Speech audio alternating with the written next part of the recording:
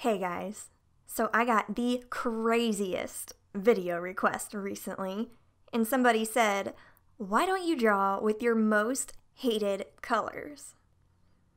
And I looked at that comment and I thought, wow, that would be a great video idea. So I thought about what colors I hate, and I decided I don't hate any colors, but if there was a combination of colors that I would hate, it would be the colors that I held up in the beginning of the video. Magenta, poop brown, and olive green. That sounds disgusting together. So we're going to use those in this piece of art, and those are the only colors we will be using. We'll see if this turns out to be pretty, or if it just looks like a disgusting mess at the end. What do you think will happen? The comment of the day, I want you to tell me your most hated color combination. If you could pick 3 colors to go together that you think would look absolutely disgusting, like the most disgusting thing you could see, what would it be? Let me know in the comments. I am so excited to see all of the things you guys are gonna say. I'm just so curious what other people think will look disgusting together. All right, let's talk about my drawing. This is something like way different than I would normally do. It's more of a cartoony, simpler kind of drawing.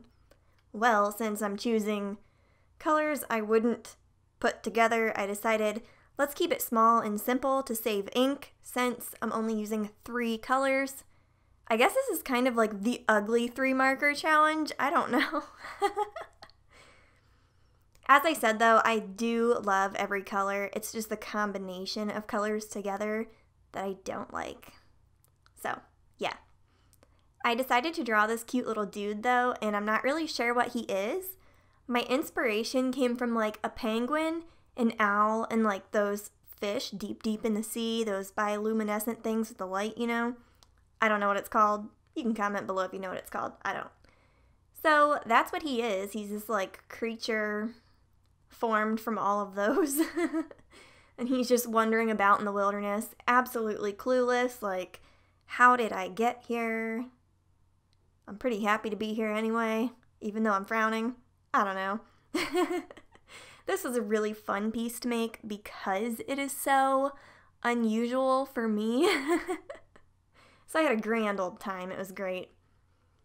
The color combination kind of seemed limiting though, but I mean, I wasn't really fond of these colors together, so that was the challenge to overcome. To be expected, right?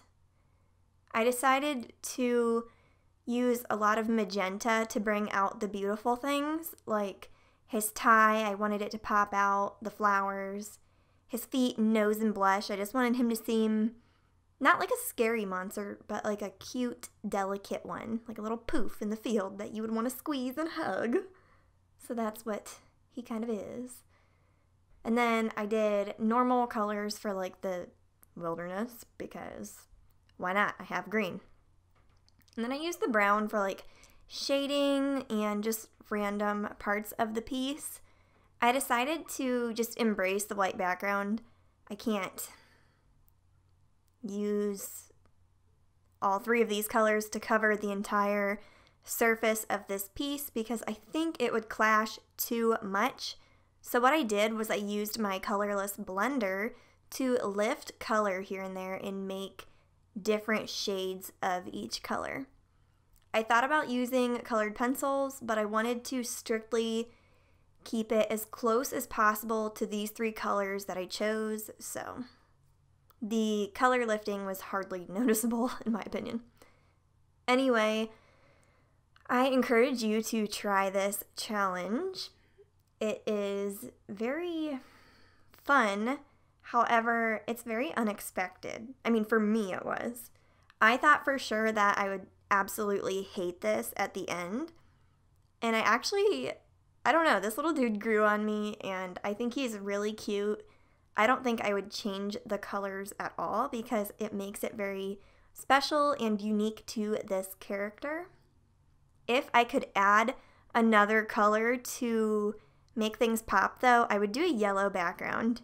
It just seems like that would be fitting and fun.